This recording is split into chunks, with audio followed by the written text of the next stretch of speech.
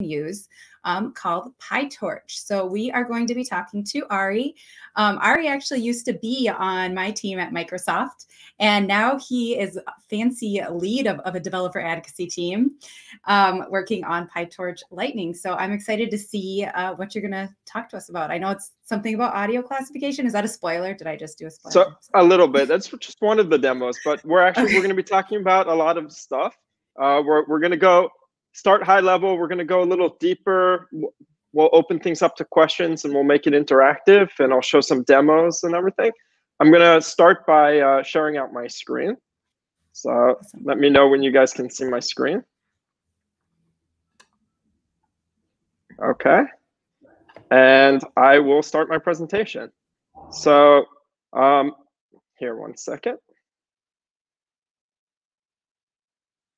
Perfect. Are you guys all seeing my screen and everything's good? Cassie?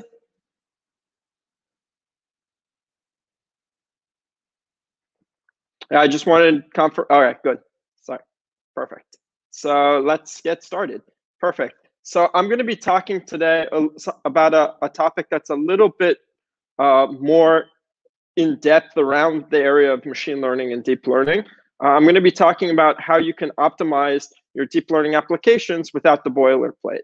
But don't worry, we're going to have a little bit for everyone. So if you're new to machine learning and you're new to some of these concepts, there'll be a lot of stuff that's accessible for you. But also if you have a little bit more of a background and you're looking on how to take your deep learning applications to the next level, I'm hoping that there'll be a lot here for you as well. So before I get started, let me introduce myself.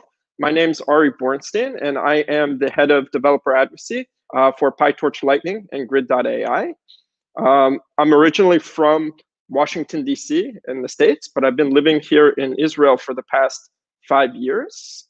I did my undergraduate degree, a dual degree in history and computer science in a school in Baltimore, Maryland, where I did my undergraduate thesis in medical document classification. After that, as Cassie mentioned, I've spent about 7 years at Microsoft doing different open source engineering and cloud advocacy roles focused on the AI and ML space. In addition, over the past 2 years, I've been finishing up my master's in natural language processing at Bar-Ilan University as part of the BIU NLP lab, where I did a lot of research in the topic of multi-document representation, co-reference, and semantic embeddings.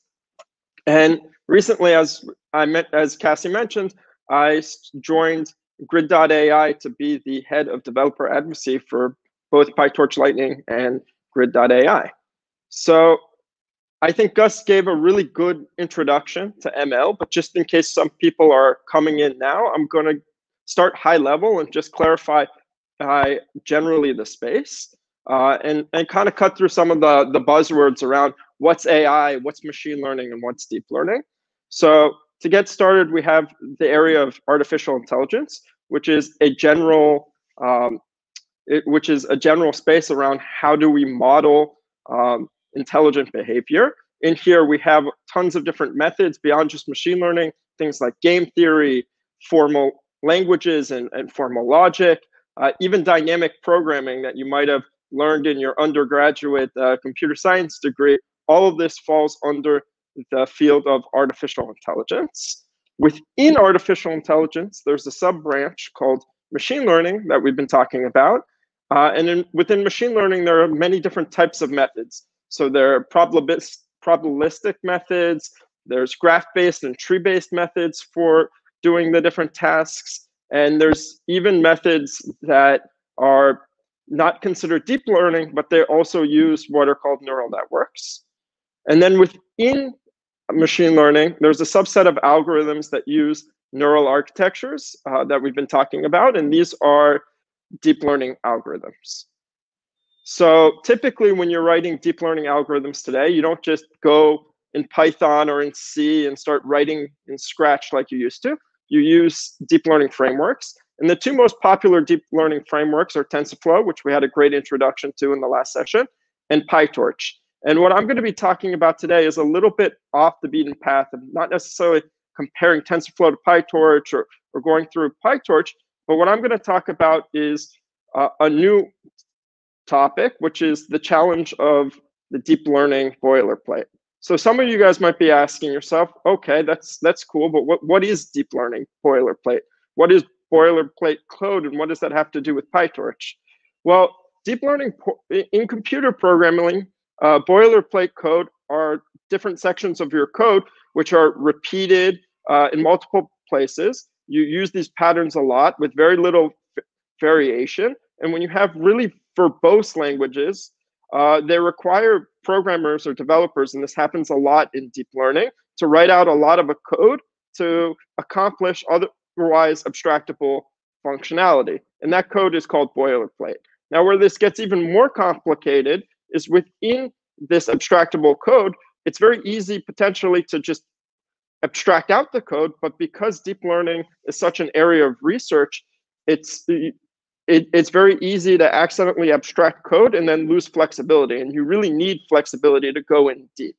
So we're going to talk about what happens when you have a lot of boilerplate in your deep learning code. You have a lot of challenges. The first challenge is reproducibility. If I have a lot of dependencies and I have a lot of this code and everybody's implementing it differently, it's very hard for me to just take your code and run it and understand how it works. Often, when we talk about model hubs or model libraries, one of the challenges we have there is that we think of models just as a computational graph of operations inside of a deep learning framework. But in reality, there's a lot more to it. The way that you load your data, the way that you transform your data, the way that you apply your data, also the different configurations that you set, all of those tie into what makes your model, and also how to train and get the same results. So if everyone's implementing these things with different variations, reproducibility becomes an issue. Another example of this is in a lot of frameworks like TensorFlow and like PyTorch, different implementations might take advantage of different hardware. So for example, I might have two models that do classification of cats and dogs, but one model uses CPUs and one uses GPUs and one uses TPUs. And because the implementations of how to integrate with that hardware is different, when I go now to kind of aggregate the models or take code or concepts from one, it becomes really hard to integrate it into the other one. So the next challenge that I face is reusability. Like, how do I link code? This becomes a bigger challenge in terms of boilerplate too, because I can give all my methods many different names. And so then I don't necessarily know exactly what or where what's happening in different code that's doing the exact same thing. So for many people, this is a major barrier in deep learning. If you've ever gone online, GitHub, and started opening up like for the original implementation of BERT and trying to read the code and understand, it's very different than the implementation for OpenGPT. And then there's a lot of different variations and tricks, and they're in different parts of the code, and they have different function names. And so a boilerplate affects readability as well. And the last challenge is reliability. When everybody is implementing the same types of code or the same patterns again and again and again, it's very hard to guarantee the quality of that code, or that code is encapsulating best practices. And in fact, due to the complexity, it's very easy to make mistakes. So one of the interesting blog posts that I was reading recently was by Jason Attic, who created a really cool framework called Deoldify that colorizes images. And he was talking about, in his original iteration of his model to colorize these images, he was getting this weird blending of colors that he didn't expect. And it turned out that a lot of that came from the fact that when he went to evaluate his model, he forgot to change it from from training mode to evaluation mode. So you can imagine that this boilerplate can be overwhelming and cause a lot of errors. And so where PyTorch Lightning exists, and why I'm so excited about it, is it exists to address the challenges of boilerplate. So you might be asking yourself, okay, cool, I've heard of TensorFlow, I have some familiarity with PyTorch, but what's PyTorch Lightning? Well, PyTorch Lightning is a way of organizing PyTorch. So to make coding complex deep learning research models simpler. It enables those things like reproducibility. It enables those things like being able to reuse code. It enables readability, and it also enables best practices, which we'll look at in just a minute. So to better understand this, we should look at Lightning's design philosophy. And this breaks down, I'm going to break this down into three major components. So the first component is that Lightning, you should standardize your research code. And in order to do this, you need to modularize. You need to decouple models and your data code from your baseline to increase the reproducibility of your application. So what does this look like? Imagine we have our project. I can actually give you a real world example. I was interested in doing audio classification. So I read this really cool blog post. I looked online. I said, okay, how do I do audio classification with PyTorch? And this was a couple months ago, and I found this really cool blog post here that shows, okay, here's how you understand data. Here's how you look at the data set. Here's how you pre-process things. It gives a really good background. I see a ton of code here. And I want to understand exactly what's going on in all of this, right?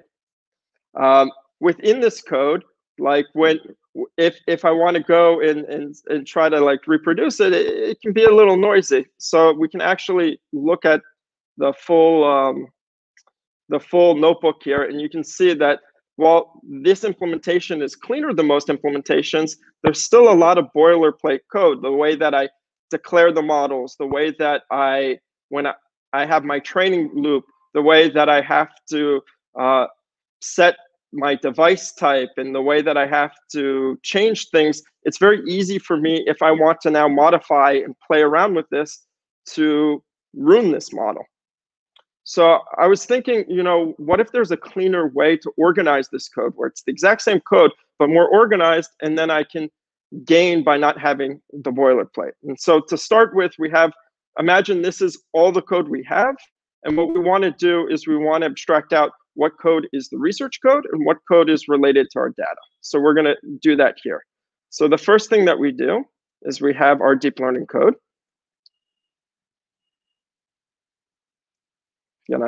Our deep learning code, and we extract out the research code. And this goes into a construct called the Lightning module. So this is what manages all the research code in my model. The next step is we have our data code, and this is all the code for data pre-processing, knowing how to test and do train splits. Because remember, if I take just a model from a model hub, I don't know how the data was processed on that model. So when I go to train that model on my own data, I might get different results. Now I can go through and read through a complex research paper, but often a lot of that data isn't included in the research paper. So by abstracting that out into a Lightning module, it becomes something that becomes standardized. And then the code that's left over from the Lightning module and from the data module, this is the remaining boilerplate. These are the common practices or the common patterns that we see in pretty much every single deep learning application. Things like your training loop, things like figuring out how to manage ranks when you're doing distributed training. And what PyTorch Lightning does is it manages the boilerplate for us. And here's where, honestly, this is where when you're developing deep learning applications, or when you're trying to take somebody's code that just runs on GitHub, and then you're trying to figure out how do I modify it or change it, this is where things often go wrong. So what PyTorch Lightning does is it manages that all out and abstracts it into a concept called the Lightning Trainer. So this is our first design principle, this idea of standardizing our research code, separating out the research code from our data code from the remaining boilerplate. Now, the next step is, it's awesome that Lightning is taking care of this boilerplate for us, but as researchers, we want to do crazy things. We might have different ideas. We might want to do something that's off the beaten track. And often when you're using, very simple abstract representations of models, it becomes very, very hard because all these details are abstracted out from us. So the second aspect of the Lightning philosophy is, while we standardize and abstract out the boilerplate, everything should be accessible and overridable. You can override what you need. So for example, if I want to do something like create my own custom loss function or play with the inner details of an optimizer, I should be able to do that and override that functionality, but I shouldn't have to. It shouldn't be forced on me. The next and last aspect is providing the AI best practices. So once we take out all this boilerplate for you, what we want to do is we want to make it so that all the best practices that for training your applications, the things that get your model to converge, that get your model to scale, that you don't have to worry about all the overhead of implementing each of these tricks in all these different ways. These come in as built-in features within the trainer. So things like multi-GPUs, multi-node, TPU training. Instead, if it's one of these really interesting things in deep learning, both in PyTorch and in TensorFlow, and when you want to go and start doing distributed training or use a GPU, you have to modify all your code. You have to make sure that it's using .CUDA. You need to make sure all these things are working. But if somebody else has another implementation and they're using TPUs, if I want to combine different components of these different parts of the different projects, I can't do that because I have to convert every single line of code. So what the AI best practices do here is they enable you to get a lot of these best practices out of the gate. So let's actually look at what this gets you. And one of my favorite parts is, let's start with distributed training. So what I have here is I have my model, which is a basic classifier. I have a data module, which loads up the MNIST data set, and I have a trainer. To train my model, all I have to do is trainer.fit. I pass in my model and my data module. This is pretty standard. If I were to go online, I can find 100 examples of MNIST. But now let's say I want to run this on a GPU. Today, if I'm doing standard PyTorch, I would have to go into this MNIST classifier and into this data module, and I would have to change the device on every single line of code. Maybe somebody made it a little bit cleaner and abstracted it out, but there's no guarantee. It's not standardized. What Lightning enables me to do is, because it abstracts out the boilerplate, if I want to train on a GPU, all I have to do is pass this argument, GPUs equals 1. Now, imagine if there's more than one GPU on my system. Now it gets even more complicated. Typically in PyTorch, I need to use the distributed trainer, and I need to manage process ranks, and I have to deal with things like race conditions, and I have to figure out how do I accumulate all my gradients when they're distributed across multiple devices. And so what ends up happening is you find a lot of code that could, or a lot of research projects that, given a little bit more GPU compute, probably could have scaled, but they get abandoned because people who are getting started or who want to, they don't have the capabilities to kind of abstract this out. With Lightning, it's as simple as just setting the flag GPUs to 8. And automatically Lightning manages, because I've abstracted out my data module code and my model, it manages everything I need for batching my data, for managing all the distributed ranks, for managing the compute in the back end, and just making sure that my model trains. Additionally, imagine I want to take this now to the next level and train that model on 256 GPUs.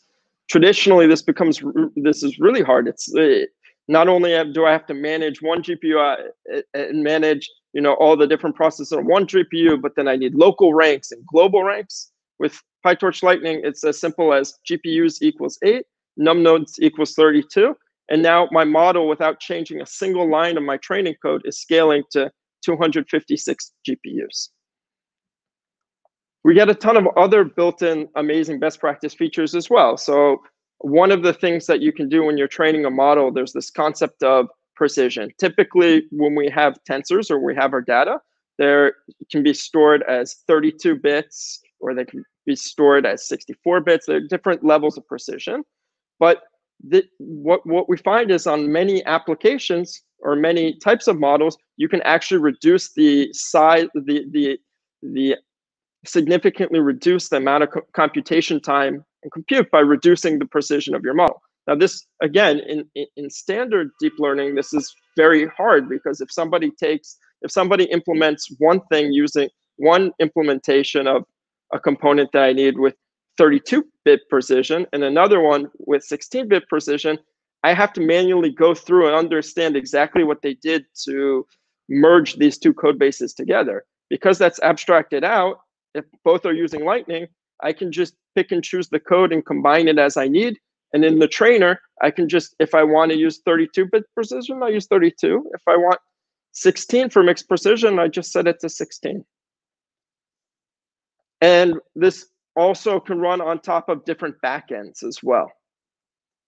So you can imagine there are a lot more really amazing features here. I'll go through a couple others. So some are like automated model sharding. So this was a feature in the 1.1 release. This allows me to take, when I'm doing distributed training, to also distribute the memory and break up my model and distribute it across multiple GPUs and multiple instances. And by doing that, just with this one flag, I can reduce the memory overhead of my model by up to 50% in some cases. And then here, like, I get all these other features as well. So automated checkpointing, things like automated integration with logging with TensorBoard. But what's really interesting is, let's say I'm using Azure ML, right? And I don't have TensorBoard integration. I can actually add multiple loggers like TensorBoard, MLflow, Neptune, Allegro. There's many different loggers that I can integrate with. And then in my code, because it's abstracted out, I just have to use the .log function once, and PyTorch Lightning will manage integrating and logging across all the different platforms that I want for me. Additionally, when we're training, we might often run into bottlenecks. I might train a model, I'll be wondering, why is this taking so long? So PyTorch Lightning provides a profiler, which can show me on each of the hooks and each of the functions in my code how long they take and what their mean duration and total time is. And additionally, in the 1.2 release that actually just came out last Thursday, we provide native integration into PyTorch's profiler as well. So in addition to finding the bottlenecks within the different training hooks within Lightning, you can actually see it at a low level as well. And one of the amazing things about this is, again, we have a strong community, so the code is rigorously tested, and we make sure that it runs across different environments, whether that's Windows, Mac, Linux, and different Conda versions as well. And we try to make sure as well on obviously on different compute platforms. So when we were talking about readability before, there's a model for self-supervised learning. It's called SimClear. If you go online and you start looking for SimClear implementations,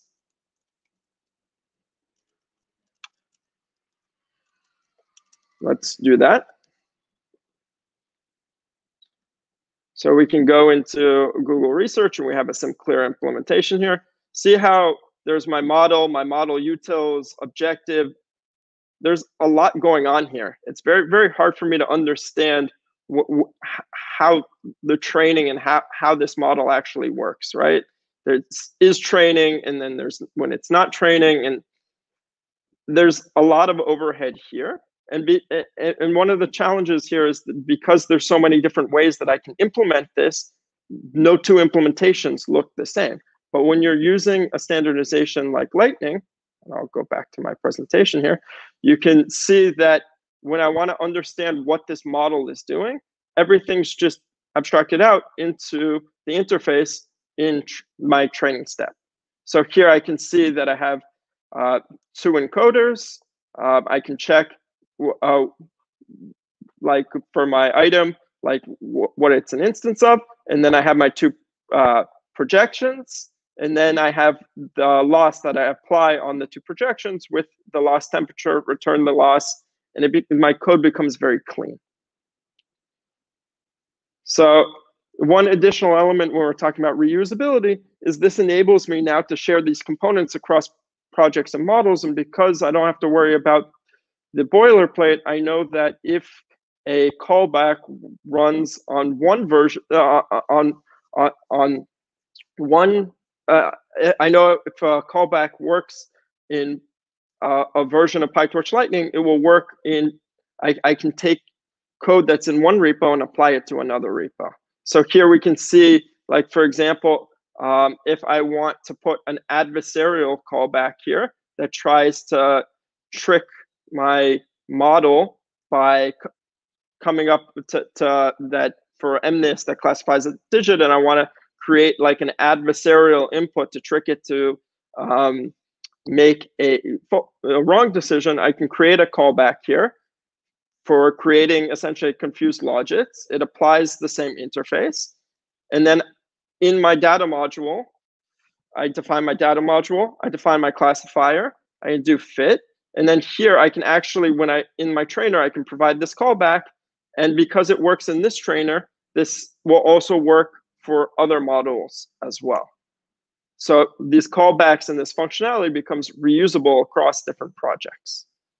And there are plenty of different amazing features, from accumulative gradients, stochastic weight averaging, model pruning, and the lottery ticket hypothesis, gradient clipping, debugging, early stopping, JIT export, Onyx export. There's a memory profiler, integrated integration with metrics, speed profiler, truncated back propagation, and just a ton of like amazing features that if I were as like a developer to go take one version of PyTorch that I found on the internet and like implementation of a model that I found on the internet and then try to put these features in, it would be extremely hard for me to do.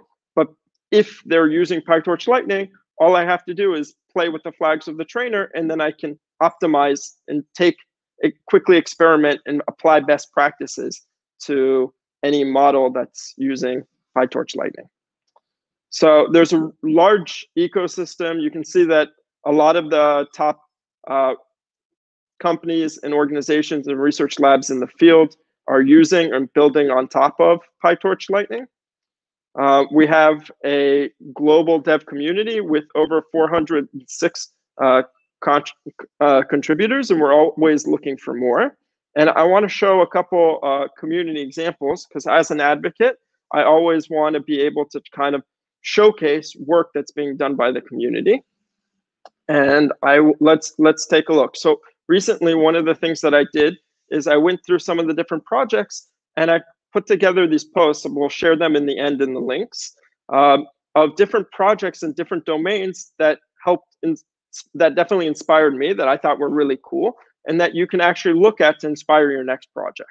So for example, in natural language processing, we have a model called Unitary Detoxify, which is a system for predicting toxic comments, and which performed really well on all three of the Jigsaw comment challenges. If I click on this, I can go in the code and I can see how it's using Lightning.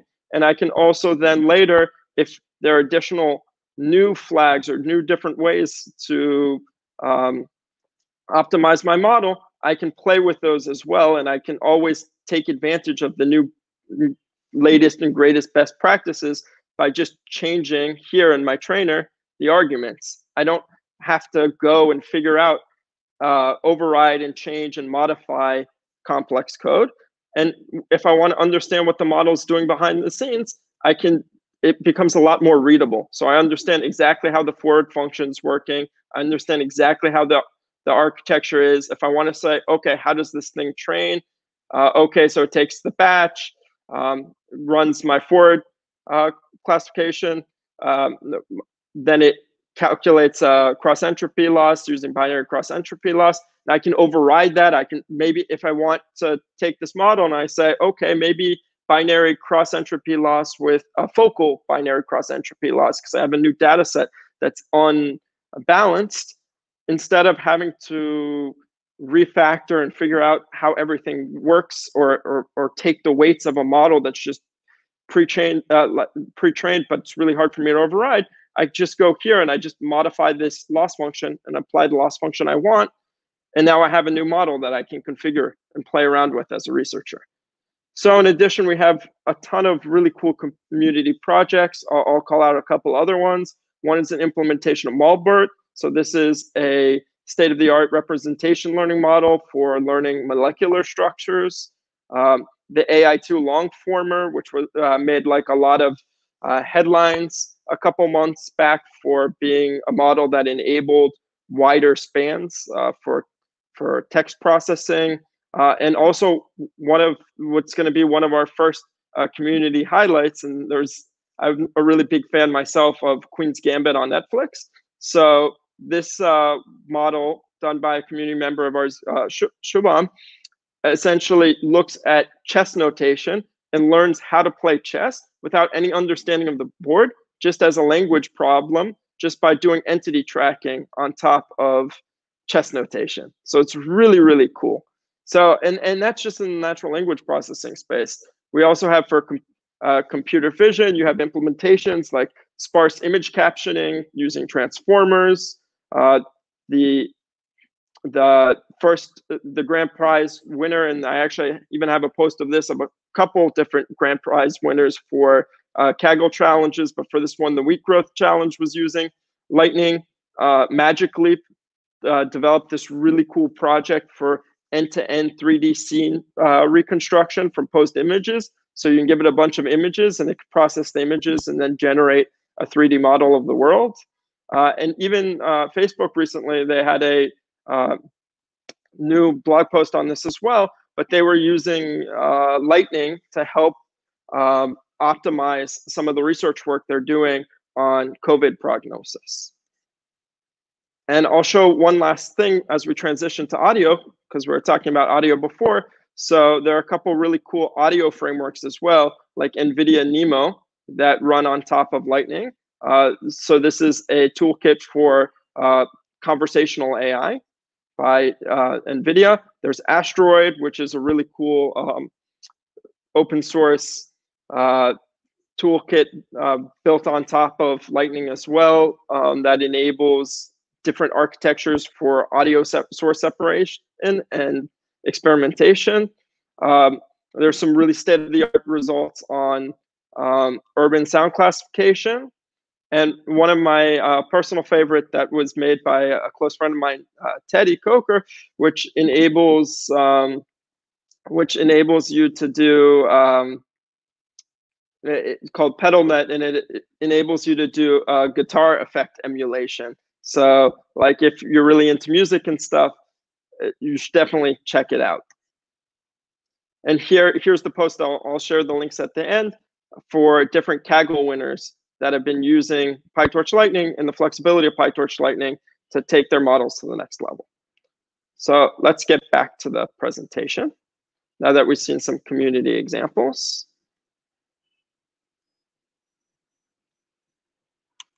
So I want to show, like before we talked about the audio demo, I want to show kind of what that code from before looks like when when I refactor it for audio classification. So here we have this, and one of the first things I did was I made sure to ask and I recommend this whenever you're doing open source. Open source is a collaborative space, and it's really important to be open and transparent. So the first thing I did is I commented and made sure to get the author's permission. I didn't want to just take code and refactor and play with it. Even if it's open source, it's always important to speak with people and attribute your sources. Once I did that, I went in and I made my own version of this code and refactored it for PyTorch Lightning. So the first thing I did is I defined a data set within with using the PyTorch traditional data sets. This is to load my data. Here I have my transforms and what I need to load to get each item. Then the next thing that I do is on top of that, I define a PyTorch Lightning data module. So what this does is this helps me standardize, as we're talking about, all the things like my seeds, my batch sizes, the number of workers for my different data modules, for my different data loaders. It also enables me to standardize my splits between test, validation, and train, the number of classes and everything that I need. It also enables me to standardize any of the pre-processing code that I need for generating the different spectrograms. So in audio classification, one of the traditional methods that we do to do general audio classification is we take, and I can actually show this here from the blog post, is what we do is we take the audio, we turn it into a wave, and then we visualize that, and then we turn it into a spectrogram, and then we save the spectrogram as an image. And then the reason we do this is when it comes to transfer learning on audio, we have a lot more image data, models that are trained on images than we do on raw audio. So we try to take advantage of the features that we learned on images to do classification on the different visual differences between audio sources. So this is a strong traditional method for doing audio classification. And what you can see here is once I've done this, my model becomes super simple. So here, all I need to do is I can just take Torch Vision models. I take the model that I want here, comes pre-trained. I can set up whatever losses I want. So in this case, cross entropy loss. I'll treat it as a categorical. I can have my optimizer. This is what essentially enables my model to learn. I define in my step function what to do, what's a forward step. And then from there, I have my training step function. So this takes in my batches of data and it calls my step function on it. And I also have a validation step that I can do. So that way I can log my validation. And when I do self.log, you can see here that PyTorch Lightning manages the logger. So this can go out to TensorBoard, and it could go out to weights and biases, or it can go out to Azure ML or any place that I want. It becomes generalizable and more robust. And then here, when it comes to training the model, all I need to do is I define my data module. I define my audio classification model. I just pass it to my trainer. And then I just trainer.fit. And at the end, then I can just test out the model. So let me go back to the presentation. Hopefully, some of you who have some experience with machine learning and deep learning and different frameworks, that you got a lot of value on this. I recognize that there might be some in the audience here who are a little bit newer to the machine learning and deep learning space. And so for you, I also want to make sure that things are addressed and show you how you can get started and take advantage of some of these best practices. And one of the things that I would say personally is that Lightning is great for those who want to get the most out of PyTorch. But what if you just want to get a quick model and get started? So one of the challenges that I had when I went and refactored this code is I had this model. I had some code here that was actually pretty cleanly maintained, but it was very hard for me if I wanted to take this code and train it on multiple GPUs. I couldn't. It would have meant that I had to refactor and add a lot of complexity into this database. So I refactored it into PyTorch Lightning, and now it becomes really easy for me to do distributed training, to run this on TPUs, to take advantage of whatever I want. But still, there was some overhead for me. I had to convert this over. And when we think about audio classification, right? We said audio classification there's some pretty standardized patterns, right? So from a research perspective, I want some freedom and flexibility. But at the end of the day, I'm taking audio, I'm turning it into an image, and I'm loading an image classification model. Standard image classification, that's been done a million times. There are best practices for that. Why should I have to create my own modules for that? I should be able to just get a quick baseline. And this was one of my big frustrations in the beginning before I joined Lightning. But recently, we addressed this with a new framework called Lightning Flash.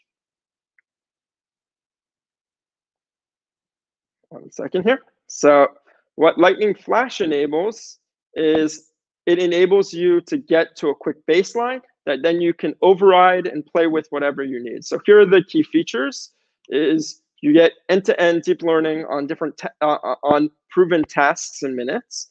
You have distributed training and inference. Because everything's run on the Lightning trainer, I get all of the advantages of the trainer, including distributed inference.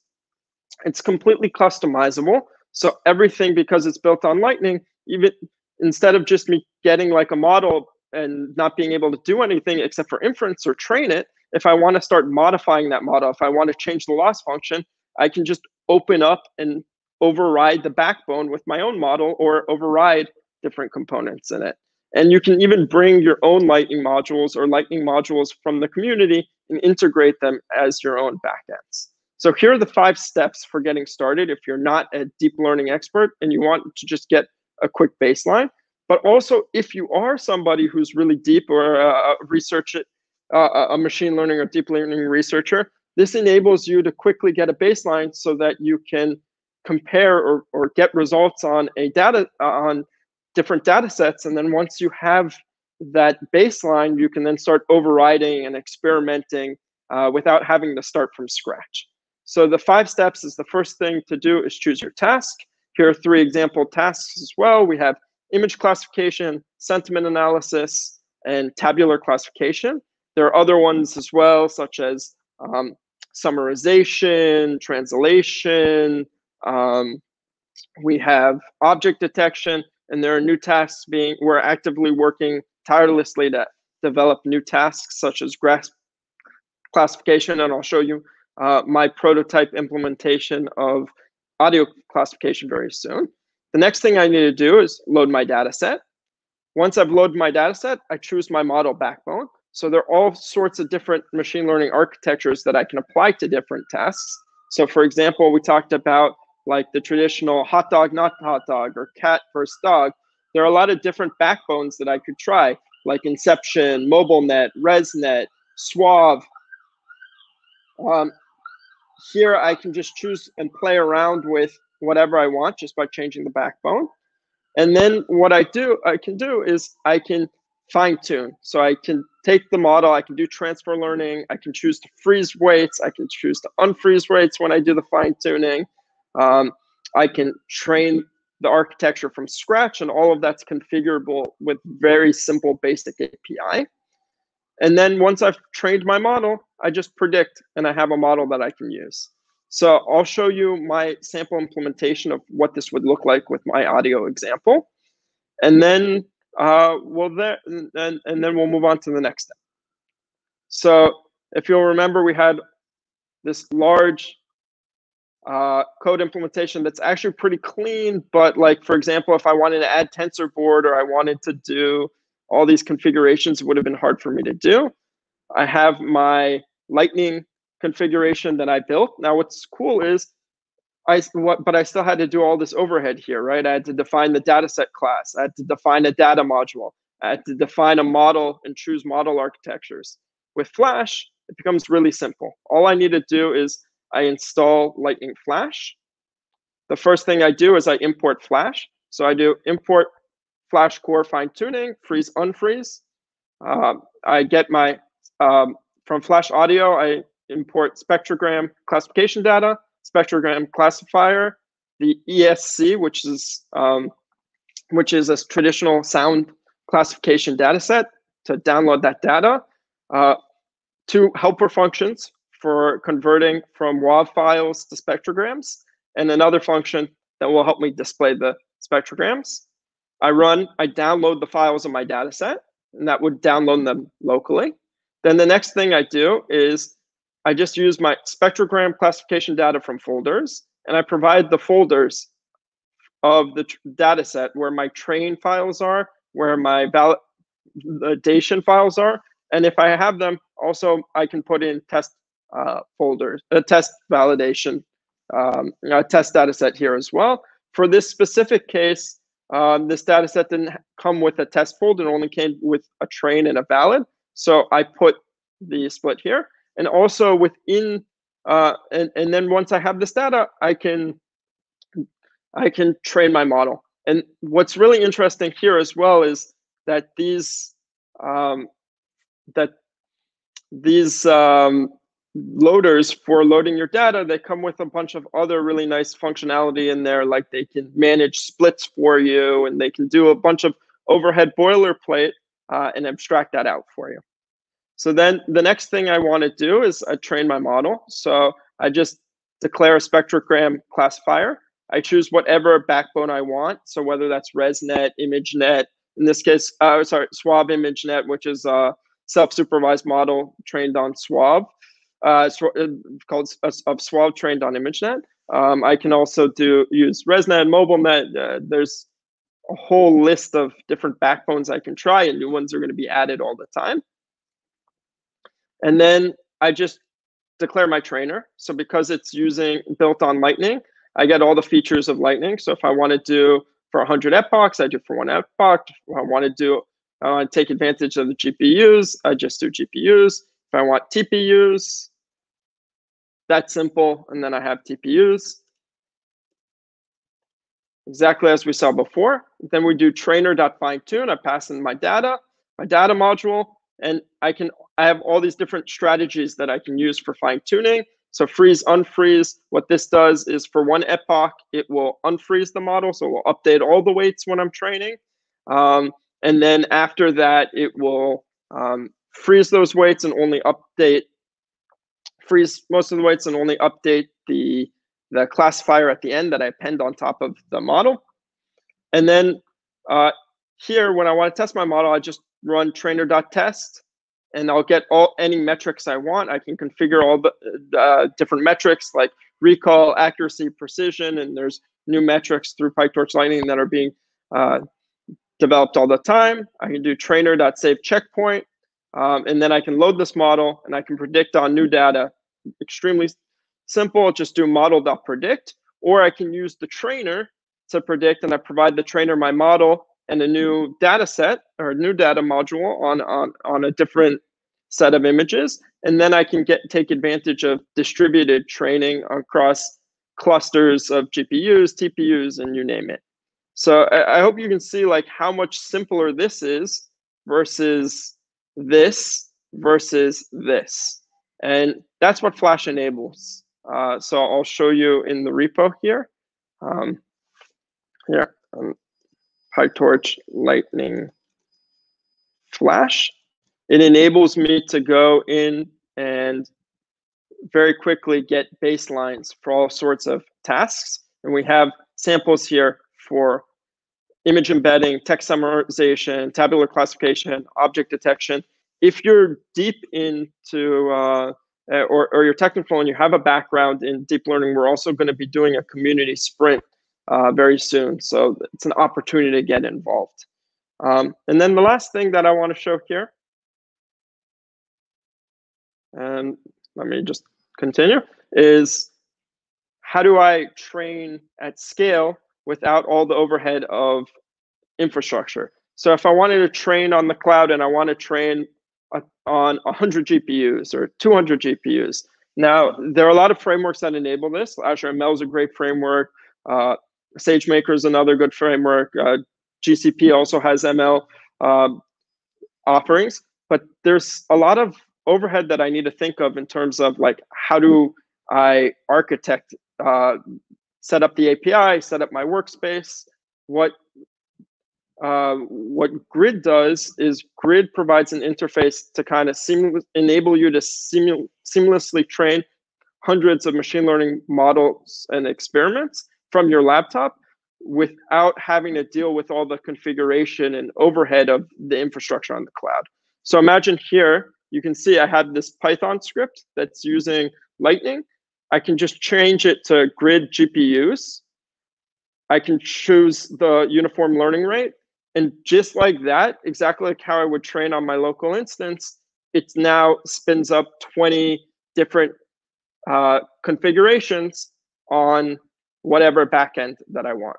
So that Grid is in early access now. And if you want to sign up for the waitlist, you can do that at grid.ai/sign up. I'll conclude now, and then we can open the floor to some questions. So number one is contribute to open source. It's really awesome. I don't think I have to convince you of that. And if you're interested in contributing, there's a how to contribute guide in our repo and on our docs as well. And I'd be happy to work with you with that as well. And we'll make sure you get some cool Lightning swag. To summarize, PyTorch Lightning provides a lightweight research framework with full flexibility, reduces the boilerplate significantly, and enables for you to run your code on any hardware without modifying each of the individual calls within your scripts. So with that, I'll open it up to questions. Thanks, Ari. That was very thorough and amazing. And I have not used PyTorch Lightning personally, but like after this, I'm gonna have to go play with like refactoring some of my PyTorch stuff to see. It was really neat how you could do like with the params and just to like override, like if you want GPUs or TPUs or whatever you wanted, like in just a parameter. I think you called it something else, a flag for training or whatever the correct language is there. But it was just really cool how it really simplifies a lot of things that were difficult before. And so one of the questions that we had was, if you've already like written a bunch of PyTorch stuff, how hard is it to kind of factor this stuff out into that boilerplate? You showed us a little bit. I'm really glad that somebody asked that question, because I actually cut that out of the presentation. But since you asked the question, I can show you. Awesome. So here, one second. Let me just unskip these slides for you. And I didn't want to get too technical without somebody actually explicitly asking for it, but it's pretty simple. So the first thing that you want to do is you want to move out like so the way PyTorch Lightning works is you have your data module and you have your Lightning module. What those modules are, they're essentially interfaces that you can implement. So you just organize your code within those interfaces. I can actually show you here, PyTorch Lightning.ai. We can go into the docs. Sorry, that was the GitHub. And go into the docs. And so if I have my Lightning module, my data module here, it actually shows there's a nice little GIF that shows. We're not seeing your screen.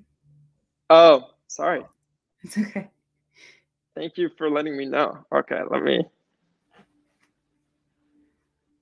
All right, one second. You should see my screen shortly. There we go. There's my screen. Okay.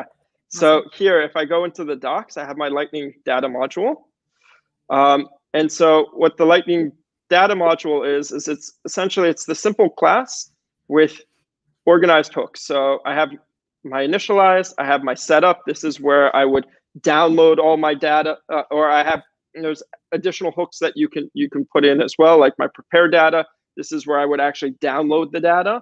Then I have my setup where I'd go in and manage the different splits and trains. I have my train data loader, my val data loader, and there's all this documentation. So essentially what I would do is I would take my code that's in PyTorch right now, and where I have this functionality, I just move it over. So where I download my data, I move it over. Where I apply all the transforms and split, I move that into setup.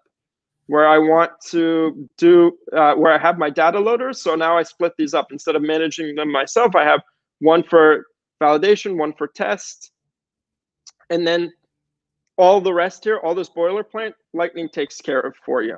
So I can actually here, if I show the script in the beginning, pause here so we can kind of see some of that. So like here, notice you have this if global rank equals 0. Why do you have that? Well, in this case, this person is trying to do distributed training. So they don't want to download the data every single time. So they now need to manage all these forks and complexity. Once you've taken these components and transferred them over, you don't need to do that anymore. So that would be for the data module. And you can see we actually have, so you do that first for your data, and then you would do that for your model as well. So here, what I can actually do is I'll show you in the slides. I'll walk you guys step through the process.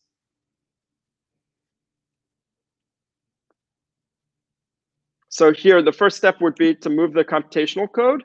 into a Lightning module. So we replace the NN, the typical PyTorch NN module. We swap that out and becomes a PyTorch Lightning module. That essentially enables you to access all the hooks and the interface of PyTorch Lightning. The next thing we do is we configure our optimizer. And now the parameters are part of the Lightning module. And we want that for reproducibility. So instead of it becoming here in instead of putting that just and managing that directly in the optimizer, it gets managed by the module so that if somebody else wants to take this code, they'll get the same results. Now we take the meat of the training loop. So in our training step, we can add self.log, so we can add and log anything that we need. We can add a validation step. And then we can also we remove all the CUDA calls because, again, all the compute is managed by Lightning. So we just remove those. And then this becomes your Lightning module. And you'll notice in the forward here, because Lightning manages the optimizer for us, this takes out all these things where you have to do optimizer.step, or you forgot to type optimizer.step for all these different things, and then your model doesn't converge and you have no idea why. You know, optimizer.0grad or all these common mistakes that you have when you're training with PyTorch, Lightning abstracts that out all for you. So in addition to this, you have hooks, which then if I want to do additional things, like for example, if I want to actually make these calls myself, I don't have to, but if I want to, I can tie into the hooks and I can override that logic for when I need to have that flexibility if I'm doing research or something off the beaten track path. And then what's really cool here is, like, typically you have this huge training loop, you can kind of just delete the training loop then. And then instead of the training loop, you use the Lightning trainer, and here you just do fit model. Provide your data in, or you could provide your data in. So you actually can pass in your data directly as data loaders. It's not opinionated, but if you want here, you can actually take this data code that we talked about before, you put that in a Lightning module, and then it becomes standardized. So I put in trainer.fit data module, and then I have all the flexibility. So if I want to run that now as multiple GPUs, I just put in GPUs equals as many GPUs if I want. If I want to do, if I'm on an Azure cluster and I want to run on multiple nodes in Azure ML, I just have to register in the Azure ML cluster all the default. I actually have a blog post on this, so I need to just register the Azure ML cluster, and then I can just scale this. So the same code that I have that runs on a CPU can run on a GPU, multiple GPUs, and all these other features that I talked about, you get just like that. So, all right, next question. Yeah, that was really cool to see that it doesn't actually look that complicated to do the refactor. No. Like, that's neat, because with some of these things, it's like you have to put in all that time to get the benefit, and it's like, is that time with the benefit? But that was a really good explanation on how you can take what you already have, make a few changes, and then now you have all this added functionality. So love exactly. That's actually one of our philosophies is, we have this really strong engineering deep learning research team, and our goal here is we want to take all the complex overhead on ourselves so that you guys don't have to deal with it. But if you want to deal with it and you are a researcher, we're not going to block you out. We're going to enable you to override and customize and do what you need to do. So I actually had a question when you were showing Lightning Flash and Lightning, and you were showing that, like, it was really, really simple to do, like, an image classification with audio data using Flash. And you could still do all of, like, the overrides that you could do in Lightning. So if I'm going to do an image classification, why would I choose Lightning or Lightning Flash? Like, what would be the reasons for Absolutely. So this is how I describe it. Is if I'm getting started, I use Flash to get a baseline. So there are hundreds, if not thousands, of different variations for different types of machine learning tasks. Some of them are more experimental, like in reinforcement learning, which we actually support with Lightning as well. And there's some examples of that in Bolts. Some of them are more common that we see a lot. So for example, image classification is a pattern we see a lot. Object detection, pattern we see a lot. For those patterns, it doesn't necessarily make sense for me to write, if I'm not a researcher, even if I am a researcher, to just restart from scratch if there's already code out there. So the idea of Flash is it enables me to take my data, put it into a Flash task, and just iterate to get baseline results. And also, if I'm a beginner, that's a great way to start, because then I don't need to worry about what's the back end. I can just put in my data, I choose the task, and it will train. And we configure, we ourselves, I mean, we don't know for every data set, but we look across general data sets and we'll choose, and we configure our data modules to have as generalizable configurations as possible for most tasks. All right, so that's a great entry point and a great way to baseline. Where Lightning is for is then when you want to go off the beaten path, or you want to experiment, or you want to change things, then you can start overriding and changing what you need to do. So I know that we're a little bit over, but I'll give one example of this just before we sum up. Is today, for example, and again, I love Keras. Like, it's one of like, it's how I started. I started with TensorFlow. Well, I started with scikit-learn, but when I started in deep learning with TensorFlow and Keras, but one of the big challenges that I've had in Keras models, for example, is I have this model. I take it from a model hub. I train the model. It works. Everything's great. But if I want to now change the loss function of a pre-trained model, I can load that model, but it's very hard for me to change that. Whereas here, everything's accessible. It's overridable. So yeah, it kind of helps, like with that, grabbing different code and running it, and you have to go through and reconfigure everything to work, where this should be kind of more of like a grab and run, style. Yeah.